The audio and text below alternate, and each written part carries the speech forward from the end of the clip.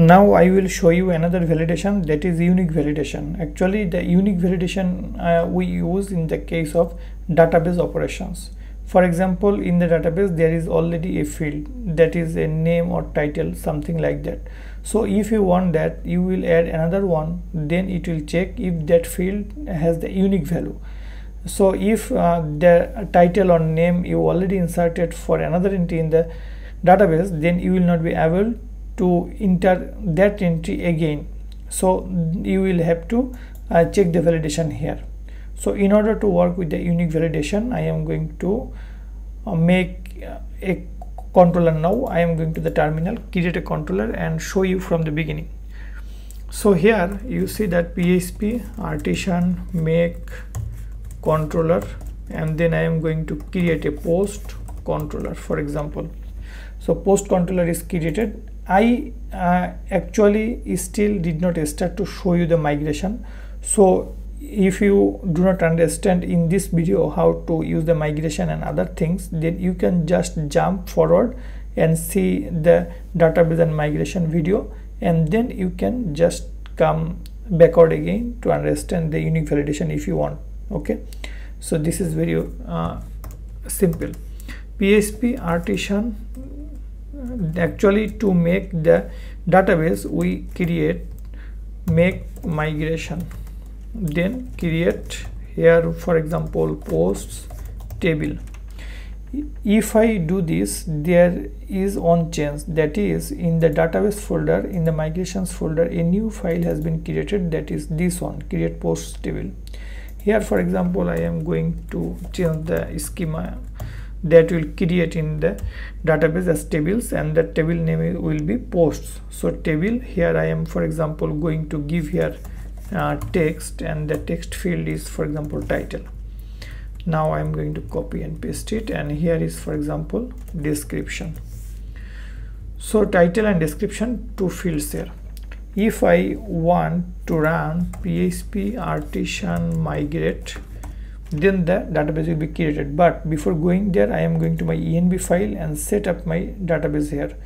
My database connection I am going to give here, my DB password will be root, and here I am going to give a database name, for example Laravel practice.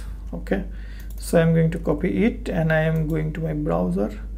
Now I am going to create localhost php myadmin, something like that. Okay, here I will create a database now, that is Laravel practice. Okay, here the tables will be created. If I run a command now, what command I will run, that is php artisan migrate, enter.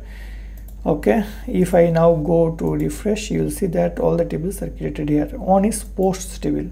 I manually I am going to create one or two posts. For example, this is Bangladesh is a beautiful country. For example, this is my post title, and here is a test description, for example. Now I am going to paste it multiple times. This is description. Now going to save, enter. So on data I have inserted into the table. I am going to add another data insert, and here for example in the description field I am going to put the data here, and here I am, or here USA is the biggest country. For example, I put something like that. Whatever you want you can make it. So go here and go here. Okay, so these two items I posted in the case of title field, right? Now I want that I am going to check the unique validation. So how I can do that?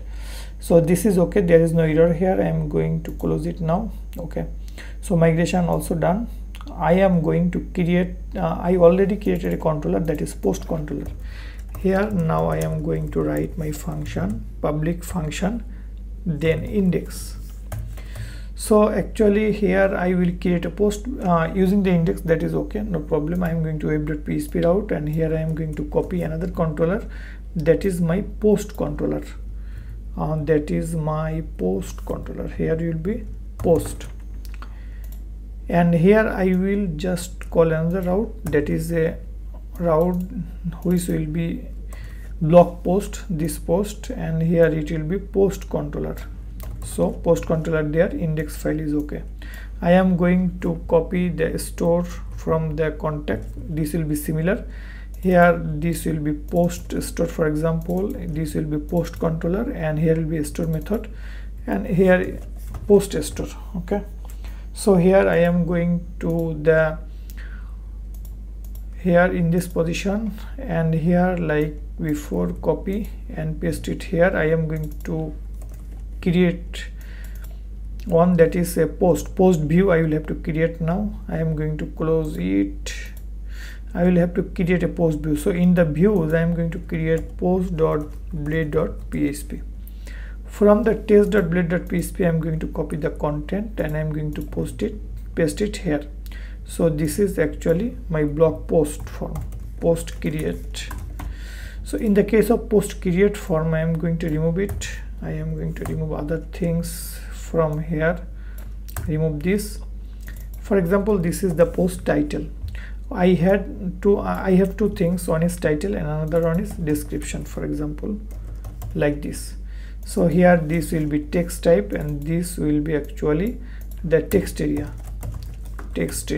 So in the text area I am going to remove the ID now, and here I am going to call it description, and here the name will be title, and the error message inside will be title, and here it will be title, and this will be description, like this.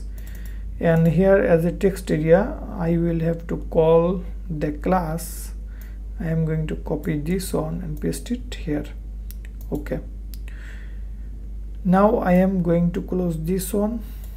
Okay, like this, and here the text area height. Okay, that is good.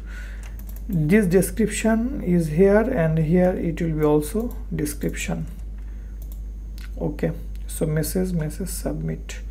This will be actually my post store, the route that is into the post controller, that is into the here post store. So store is actually the function. So like the contact controller, I am going to copy the code from here like this, and in the post controller I am going to paste it here. And now I am going to close all other items. I will just keep one item. So here I will validate. Which I will validate? One is title. I am going to remove this one. Okay, so one is title, that is required, and another one is description, which is also required. So here I give here, that is description. So title and description, two fields that I given here. One is title and another one is description. So everything should work now. So I am going back here, and in the contact form I am going to call here the post.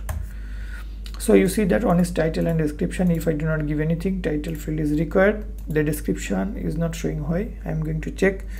That is description spelling. I am going to copy and paste it here. The spelling was actually mistake. Now click on submit. You see that both the fields are required. Okay, now in the title, if I give anything, that is okay, and if I also give a title that I already inserted, I am going to copy it from database and paste it here. I want that the same title a person will not be able to put another time. So submit. You see that there is no error, but I will have to give here an error.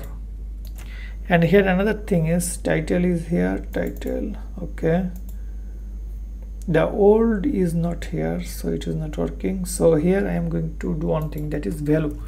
So value equal to, here I am going to give old data. So here is old and title. Okay, now I give it here, submit. You see that it is showing, and this is not vanished now. Okay, but it should be an error message, but it is not showing error message. So in order to show error message here, what I will do, after required I will use an unique, and after giving the unique, I will have to give the posts table name. My table name is what? That is posts. Now if I refresh, submit, if I give it here, submit, you see that the title has already been taken, it is showing. So new error message comes. that means the title which is saved into the database already, so you will not be able to save the same item for the next item. So here you will not be able to put the same item here, the similar thing you will not be able. If I change it, for example, Bangladesh is the beautiful land, then if I click on submit, now it is okay, because this title is not present in the database table. So this field I just put unique. So like this you can easily do that. I hope you have understood what I have shown in this tutorial.